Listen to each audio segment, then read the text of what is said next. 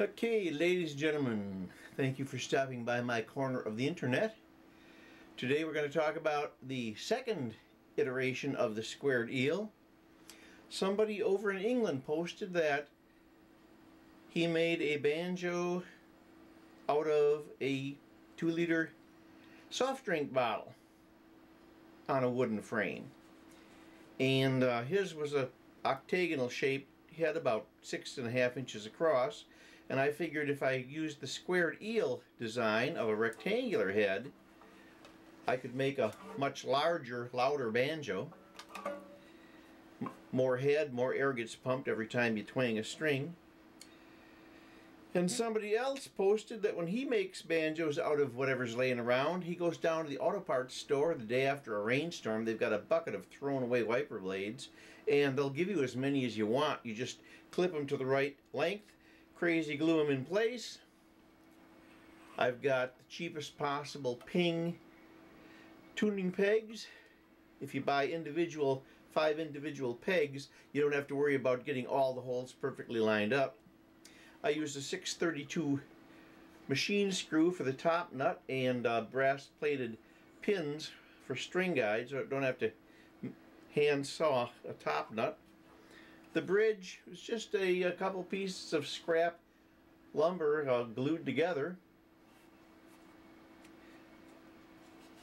The body, the dowel stick goes through a notch in the bottom of the body, and there's a little block here to make it come out right so that the top of the fingerboard is even with the top of the banjo.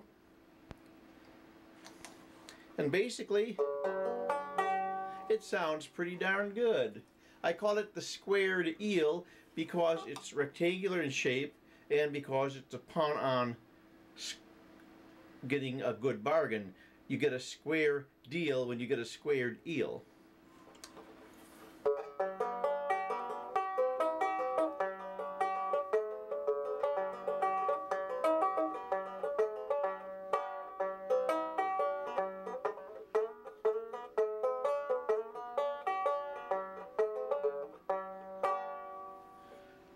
And I tell the customers, you've got a little red mark here, a little red mark there.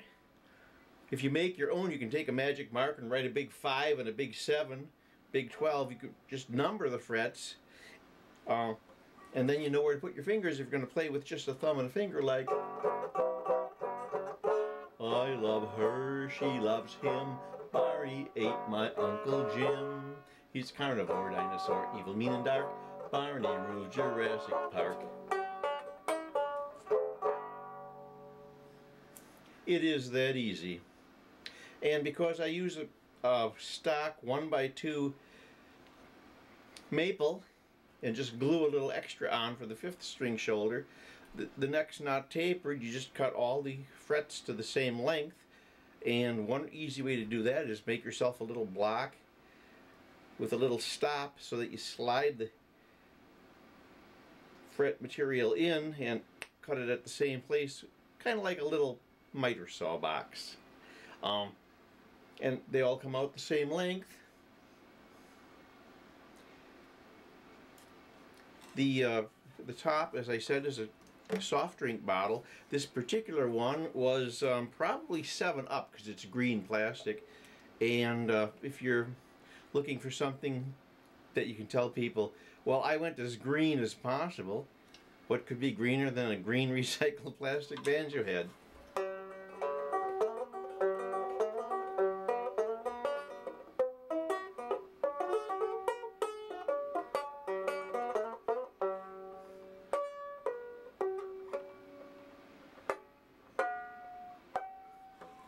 Thank you and good day.